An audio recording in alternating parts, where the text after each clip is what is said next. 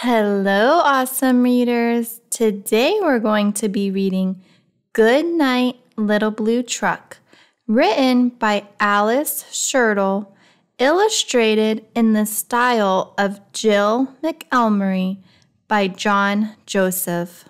I am taking all book requests. If you have a favorite book that you would like me to read, please send me your request. My email will be posted in the description below. Bumpity bump, down the road came Little Blue Truck with good friend Toad.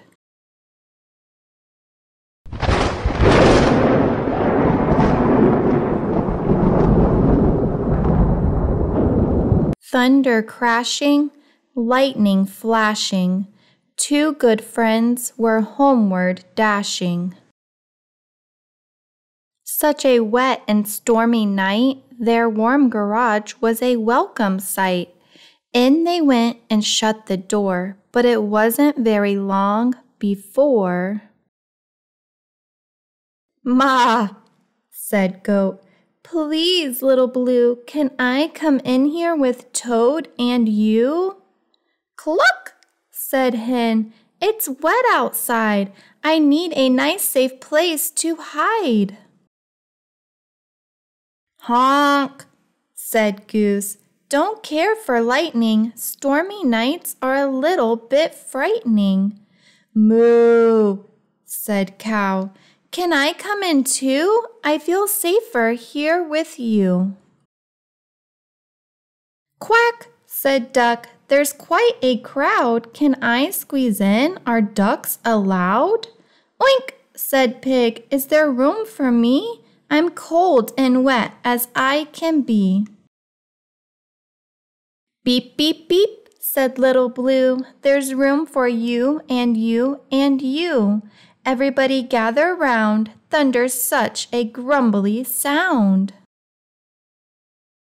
Clouds bump and tumble in the sky, but here inside we're warm and dry, and all the thirsty plants below will get a drink to help them grow. Close to Blue, over and under, they listen to the rain and thunder. Duck said loud as he could quack it, "Thunder's just a noisy racket." "Boom," said Goat, "it isn't scary. I was not afraid, not very." "Just a noise," said Pig. "No wonder. I'm not scared of a little thunder." After a while the clouds blew on. The night was still, the storm was gone. Goat said, "We feel better, Blue. It's easy to be brave with you." Pig said, "I feel sleepy now. Let's all head for home," said Cow. "Beep," said Blue, "just hop inside. All aboard for the bedtime ride."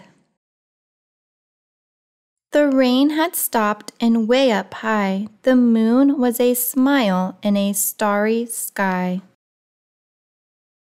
"Good night, Pig, here's your pin. Good night, Duck. Good night, Hen.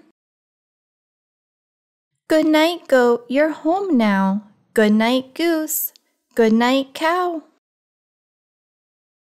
Horn went beep, engine purred, friendliest sounds you ever heard. Blue and Toad drove home together, two good friends in any weather.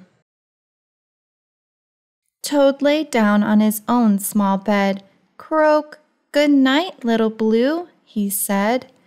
Blue gave one small sleepy beep, then Little Blue Truck fell fast asleep. The end. Thank you so much for reading with me. If you enjoyed, please don't forget to like and subscribe so that we can read together again.